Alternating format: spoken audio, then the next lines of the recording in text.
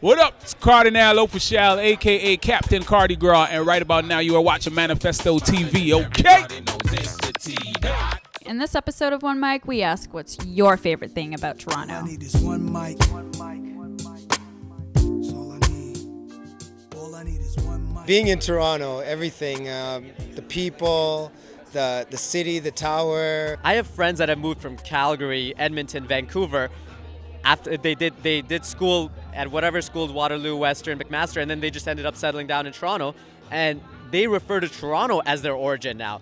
Probably the balance of everything, because when you go to a lot of different countries around the world, continents, cities, whatever, they might be like amazing within one department and then the other stuff they're lacking. You know what I'm saying? I think for here we have a great balance of a lot of things. Some cities have beautiful girls, but they're not the brightest in the world.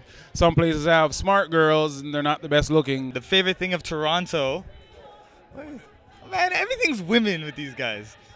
Yeah, definitely culture. Favorite thing about Toronto is definitely the culture, the diversity. It's nuts. Toronto's the only place that you see so much diversity and in such a harmonious, like so harmonized, right? So everyone's so different from so many different places, and they all just come together. It's like a huge cultural like mecca in the sense that like you can find any culture around here, you can eat anything around here, and like all of that kind of mixes in. My favorite thing about Toronto is the diversity. I could be in Toronto and feel like I've been everywhere in the world, right? Because they have people from all over there. We're in Regent Park today, and it's like great community vibe. Like I really love the diversity and community in Toronto. You're allowed to be yourself, but also a part of the group at the same time, and that's what I love about Toronto. That's just one of the things, but that's a big thing. Toronto's cultural, as we all know, but it's the people, man. Yeah, we have a polite, style to us, but we're very trend-setting. The history's been here for a long time, and it shows throughout everybody I meet, that I speak to on a daily, to the restaurants I go to. Toronto, it's Toronto love all day, every day. We're just waiting for the city to blossom, and I think you start to see that happening now.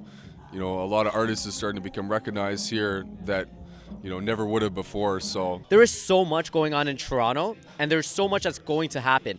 I mean, we're lucky to have Drake, The Weeknd, Party Next Door, all these guys bigging us up and giving us that platform, giving Toronto that platform to stand on to become a worldwide city. The city's got to support one another and show love to one another, because that's the only way we're going to get it. So big up Cardi, big up Maestro, big up the foundations at Shaw Claire, everybody, you know what I'm saying, that's been on this grind. The first thing that comes to mind is that it's home.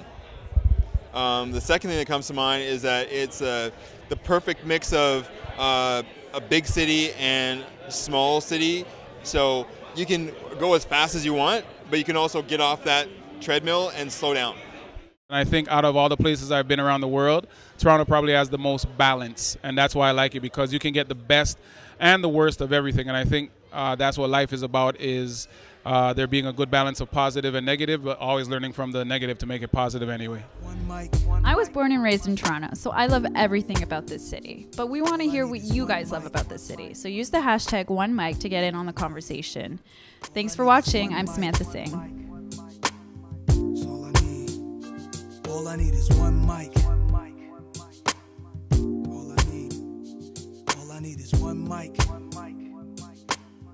Yeah. All I need is one cup, one page, and one pen, one prayer.